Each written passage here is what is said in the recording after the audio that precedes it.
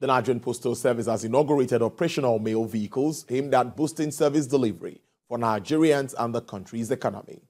During the unveiling of the trucks at Abuja, the former Minister of Communications and Digital Economy, Prof Isa Pantami, assures the citizens of the corporation's commitment to transformation. The former Minister of Digital Economy and Communications also revealed that the trucks were purchased through internally generated revenues of NIPOST, not with federal government allocation. Also speaking at the unveiling was the Postmaster General of the Federation and CEO of the Nigerian Postal Service, Right Honorable Adeyemi Adepoju. He explained that the vehicles were launched for the corporation to compete favorably in the nation's electronic communications, e-commerce, logistics, and courier industry.